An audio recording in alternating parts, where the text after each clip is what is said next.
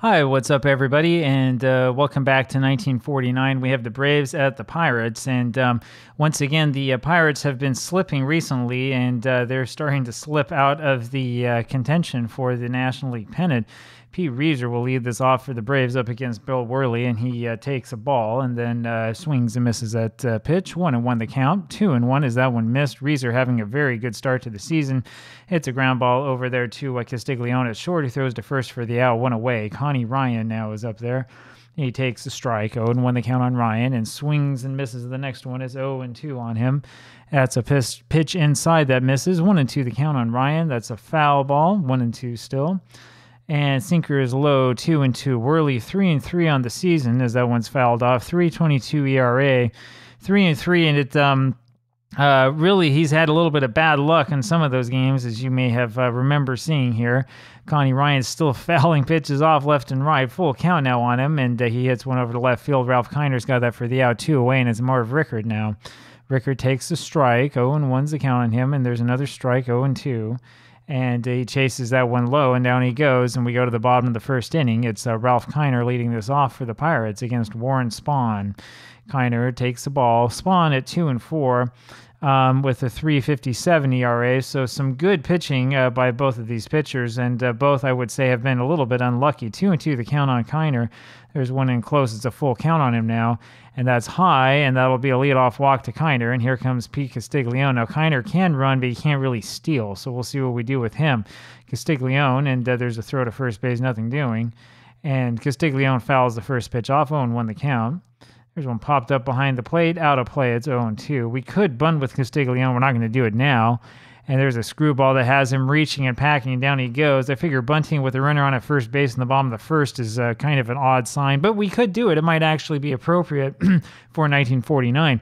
Up next, Eddie Bachman, and another throwback to first, nothing doing.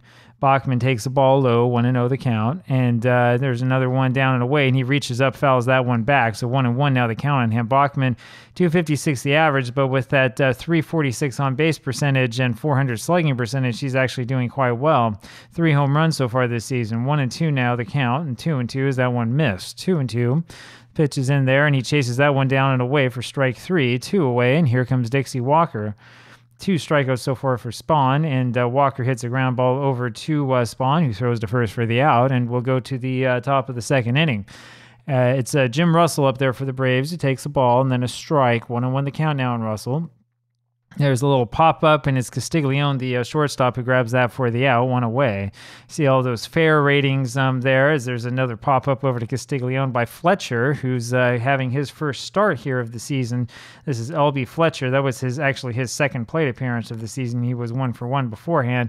Tommy Holmes up there now. I was going to say, you can see all the fair and poor ratings here in the outfield for the Pirates, and I've been taking note of that because when we get to later innings, we may have to change that depending on who's leading. Tommy Holmes hits a little ground ball over to Stevens at first, who flips over to Worley covering, and we go to the bottom of the second. Still no score, no hits, no nothing. Here's Wally Westlake up against Spahn, and he takes a ball and then hits a little curveball up to Ryan, the shortstop. He throws to first for the out, 1 away. Ed Stevens up there now, who takes the ball. Hits one to the right side, and that one is through Fletcher for a base hit. So Stevens has the first hit of the ball game for either team, and that'll bring up Clyde McCulloch.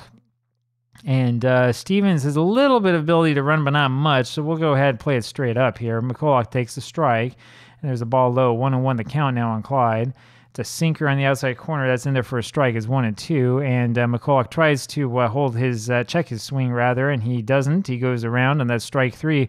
3 strikeouts for Spahn here, and we're only in the bottom of the second. Monty Bascal up there now takes the ball high, 1-0 the count. That's inside. It's 2-0 on Monty. And there's a breaking ball in there for a strike. 2-1 the count now. And that one is high. 3-1 now the count on Monty. And that's popped up. He was jammed on that one. That's popped up over to Eddie Stanky, the second baseman, for the third out. We'll go to the top of the third inning, and here comes Stanky, and he takes the ball, hitting .298, pretty well for a guy who's hitting in 7th place, and his on-base percentage especially has been good. 3-0 the count now on him, and he takes ball 4, and that's walk number 21 for Stanky. That'll bring up Phil Macy. And Stanky, of course, a little bit quick, and Macy hits a pop-up over to Castiglione at short for the first out. That's what the third or fourth pop-up Castiglione has handled so far. 1 away, and here's Spahn. He bunts at it, misses, 0-1 the count. And one's popped up, backing out of play. It's 0-2 on Spawn. You'll notice I don't have the infield in at all because it doesn't matter. And Spawn bunts that one foul, and that's a strikeout. Second strikeout for Worley. Here comes Pete Reeser. And he takes a ball low, 1-0 the count. And that one is inside, 2-0. And there's a little, oh man, that was a strike to him. And Stanky was running for second. And it was a good throw by McCulloch, who was able to get him. Nails him by getting the throw. It's a little bit off to the right. And it was Castiglione, actually, who grabbed that one and was able to pull the ball over to nab Stanky just in time before he hit the bag. And we go to the bottom of the third inning now. Still no score. Bill Worley up there for the Pirates. And he takes a strike. 0-1 the count. Worley, well, for a pitcher, hitting okay, 188. Fouls that one back. 1-2 now the count. And that's fouled off of the catcher. Still 1-2. Fouled at the plate. 1-2 the count remains. That's swung on. That's going to be a foul tip. That's going to be a strikeout number 4 for Spawn. And here comes Ralph Kiner. Kiner was on with a walk earlier today in the first inning, and he takes a strike. 0-1 the count. Everybody wondering why I want to hit Ralph Kiner leadoff. With the amount of power he has, I don't see why you wouldn't. 1-2 now the count. We want to get him all the plate appearances we can. Kiner rather hits a ground ball to Ryan, and the shortstop has it and drops it and unable to recover, and Kiner's on at first base. That's the other reason why you want Kiner to lead off, because he gets to first base a lot. That'll bring up Castiglione, runner on at first. There's a blooper into right field, and that's going to be a base hit. We're going to play it safe with Kiner. I know it's a little scaredy cat of on my own part, but I don't want to run us out of an inning. I'll bring up Eddie Bachman now with runners on at first and second, as Castiglione got that little base hit, sort of flung that one over right in front of Tommy Holmes in right field. Bachman up there, 1 out, and the question is, do we send these runners or do we have them go up straight? And let's see what happens if we send them. And there's a line drive over into right field, over to Holmes, who makes the catch, and he throws over to second, is able easily to get Kiner before he returns to the bag. So the hit and run backfires on us, and we go to the top of the fourth. Still no score. Here's Pete Reeser, and we didn't have a whole lot of chances for that with him first ball swinging. 1-1 the count now on Reeser. That's inside, 2-1 the count now. There's a beauty of a breaking ball by Bill Worley, and it's 2-2 now on Pete. It's off the plate, full count now on Pete, and he lays off of that one and takes the walk. That'll bring up Connie Ryan. Still no hits for the Braves. Ryan takes a strike and fouls one back. 0-2 the count now on Connie. It's popped up and out of play. 0-2 the count remains, and there's a swing and a miss on a strike 3. Third strikeout there for Bill. And here's Marv Ricker with 1 out. Runner on at first. See if we can get a double play. There's a strike to him, and there's a ground ball to the right side, and that goes through for a base hit. That's the first hit of the game, and Walker is going to throw here to third base and is unable to catch Reeser, and so the aggressive base running does pay off for Boston. That'll bring up Jim Russell now. Russell, not much of a bunter. I think we're going to concede the run at the plate, try for the double play. There's a ball outside. 1-0 the count. That's inside. It's 2-0 now to Russell. That's fouled straight on back. 2-1 the count. That's low. 3-1 the count on him, and there's a ground ball over to Pascal. That's a routine ball, and Pascal misses it. That goes right under his glove, and that will allow the run to score and allows Russell to reach first base. And so there are now runners on at first and second, and it's 1-0 Boston here, top of the fourth inning. This is that bad luck that Worley's had, and there's a ground ball by Fletcher. First pitch he sees goes right through the legs of Castiglione. The bases are now loaded, and Worley's bad luck continues. He pitches well. He's doing well, doing everything he needs to, and he's got 2 errors behind him. We really have to wonder about putting out these fielders who are not as good as they could be. That'll bring up Tommy Holmes. And there's a strike in there to Holmes. 0-1 the count. 1-1 now. Bases loaded. Only 1 hit in this game for the Braves. 2-1 the count on Tommy. That's fouled away. 2-2 the count. And there's a line shot over to right center field. Westlake unable to get to that one, and that's going to score 2. Sends Fletcher to third. And it's a 3-0 lead now. The second hit by the Braves in this game. That'll bring up Eddie Stanky. So it's falling apart slowly for the Pirates here this season. That's inside for a ball to Eddie. And there's one foul back. 1-1 the count. That's a 2-seamer low, 2-1, and there's a ground ball over to third base. Bachman has it, goes to second for 1, on to first for the double play, and we go finally to the bottom of the fourth inning. Now 3-0 Braves, and that'll bring up Dixie Walker. There's a strike in there to Walker, 0-1 the count. There's another strike to him. It's 0-2. And he swings and misses that one low pitch that was way out of the zone for a strikeout. Spawn with his 5th strikeout of the game, and there's one away now for Wally Westlake. And he grounds one by third base and fair down the line, and Westlake is able to reach into second base before Rickard's able to get it on a clean double. That'll bring up Ed Stevens now. Runner on at second base and 1 out for the Pirates. And here is Stevens, and he belts that one deep to left, and it's not quite deep enough as Rickard's able to make the catch right in front of Greenberg's garden, and Westlake then moves on to third. Here's Clyde McCulloch with a runner on a third, but 2 outs, and he takes a strike. 0-1 the count on him. 1-1 now to McCulloch as that one missed. That's inside for a ball, 2-1. That's pulled over to left center field, and Rickard goes over, and he's got that for the out, and we go to the top of the 5th inning, and it's Phil Macy. Only 2 hits for the Braves so far, but 3 runs as Macy takes the ball inside and then fouls one away. 1-1 the count. We've been talking about the fielding all day long. There's a little ground ball over to first, and Stevens lets that one roll, and it curves just foul. 1-2 now as the count on Macy. We've talked about the Pirate fielding all day long, and I think it's come to catch up to them. 1-2 the count. And he checks his swing, and he doesn't check it, so it's strike 3 called. He swung at it. That's the 4th strikeout for Bill. Like I said, he's a good strikeout pitcher. Doesn't walk a lot of guys. Having a lot of problems here, though, in this one. There's a strike to Spawn, and another strike as he swings and misses at that one. And it's swung on a miss for strike 3. 5th strikeout for Bill Worley, and he's up there with Spawn all the way. There's a ball to Reeser, and there's a pop-up, and McCulloch grabs that one for the out. We go to the bottom of the 5th inning, and now's the time to potentially make a change. Trying to think of what we want to do. So when we go look at who we have to hit here and who played a lot in real life, I'm looking at what we could do to bring Stan Rojek in. So the idea here is we probably would take Pascal out and have, let's see here, have Castiglione play third, and then I suppose have Bachman play second. Either that or we could also put in Danny Murtaugh to play second, and we would sacrifice a whole bunch of offense to have a player who's a little bit better. And so I think that's what we're going to do. We're going to put Rojek in the game here in this position and see if we can't make a little bit of a difference here. Stan Rojek only hitting 107 this season, which is why I haven't been starting him. He had 550 at-bats in real life, so I should probably play him. 2-1 is the count on him now. And that's pulled deep to left field. Rickard has that for the out, 1 away, and that'll bring up Bill Worley. We'll leave him in, of course. He's pitching well, and he takes a strike. 0-1's the count. There's another strike. It's 0-2. And fastball's in close, 1-2. There's a little ground ball over to Ryan, the shortstop, who makes the play and throws to first for the out, 2 away. And here's Ralph Kiner, who takes a strike. 0-1 the count. There's a swing and a miss on the high fastball. It's 0-2. That's low. 1-2 the count now. That swung on a miss for strike 3. There's that sinker, and that does it. And now we're going to make our wonderful defensive position change. So Rojek is going to go over to shortstop. Castiglione will go over to third. And over to play second base is going to be Danny Murtaugh. And let's see if this does something. Maybe this will spark something in the Pirates, or maybe they'll just go down quietly.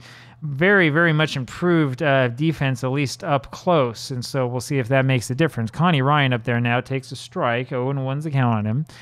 And 1-1 is that one was low, top of the 6th inning. There's a ball to Ryan, 2-1 the count. 3-0 for the Braves as Ryan hits a fly ball over to Dixie Walker in right field for the first out, 1 away. Marv Rickards up there. Takes a strike to the knees. 0-1's the count on him. And there's one hit over to right field. Walker going back on that one, and he's able to catch up with it right in front of the 385-foot sign for the second out. Here comes Jim Russell. Russell takes a strike. 0-1 is the count on him. And there's a ground ball over to Rojek, the new shortstop, who makes the play. It was a little tricky and throws to first for the out. We go to the bottom of the 6th inning, and it's Pete Castiglione to lead this off for the Pirates. And he hits one over the left side, and there's a ground ball to Reeser, who has it for the first time, first chance of the game, and he bobbles it a little bit, throws to first for the out, 1 away. That brings up Danny Murtaugh. Now, the problem with these defensive players is that they're not hitting well. Murtaugh hits a fly ball over to the left side. It's a pop-up, actually. Macy, the catcher, has the head for the second out. First ball swinging, 2 away, and it's Dixie Walker. Takes the ball outside. And there's another one off the plate. 2-0 the count on Walker quickly, and that's a fastball up and in. It's 3-0, and that's high, and Walker walks, and that puts a runner on at first base for Wally Westlake. 3 hits for the Pirates, 2 for the Braves. Quiet game so far. Westlake takes the ball, and there's one hit down the first base line and foul. 1-1 the count. There's a fastball high and outside, 2-1 the count. That swung on a miss. 2-2 the count on Westlake. That's lined down the first base line. That'll be a base hit. And here comes Walker around to score. It's a double, at least for Westlake. It is a double for him, and that throw by Holmes is offline, and that allows the Pirates to score their first run of the ball game. It's now a 3-run game on that double by Westlake, only hit number 4 for Pittsburgh, and here comes Ed Stevens. So maybe the defensive substitutions have done the trick. Stevens hits one far down the right field line. That baby's gone, and that makes it a brand new ball game. 3-3, the score tied. I was about to talk about the Pirates really losing their momentum, and they've tied this ball game all of a sudden here in the bottom of the 6th, and here comes Clyde McCulloch. So 3-3 now the score after those defensive substitutions, and Clyde fouls one away, 0-1 the count. It's on the outside for a strike, 0-2, and there's one that misses, 1-2 the count now on Clyde, and that's low, 2-2. And he hits that over to left field, and that's down to the wall, and that's a double off of the door there to Greenberg Gardens, and that'll bring up Stan Mrozek again. Stan hitting now 103, 188 on base percentage. It doesn't matter what metric you use, it's going to look bad. And what do? They walk him intentionally. It's one of the most ridiculous things that I've seen. In fact, it's so ridiculous that we're going to take a little bit of a picture of this so we can save this for posterity. This is one of the more ridiculous decisions I've seen the computer manager come up with so far in Diamond Mine Baseball. I mean, because if you're looking at how he is in real life, I mean, it kind of makes sense. But in the scope of the replay, this would never happen. You wouldn't walk a player who, hasn't been starting and who's hitting all of, whatever it is, he's hitting 103 or whatever. I mean, the pitcher's got a better average than he does. Anyway, there we go. We have the pictures, and we'll be able to say something about that. Here is now Bill Worley with 2 outs. He's going to swing away, and he hits a little ground ball over to Fletcher, the first baseman, who flips over to Spahn, covering a first for the out, and we go to the top of the 7th. So I guess the intentional walk to Stan was worth it. L.B. Fletcher now takes a ball, and there's one that gets through into left field for a base hit, and that's hit number 3 for the Braves, and here comes Tommy Holmes. 3-3 ball game. All of a sudden, this has become exciting. Holmes bunted one up in the air, and Worley jumps off the mound and grabs that one for the out. Fletcher's able to hold it first, somehow, one away, and here's Eddie Stanky, and so the bunt doesn't pay off, and there's a strike in there to Eddie.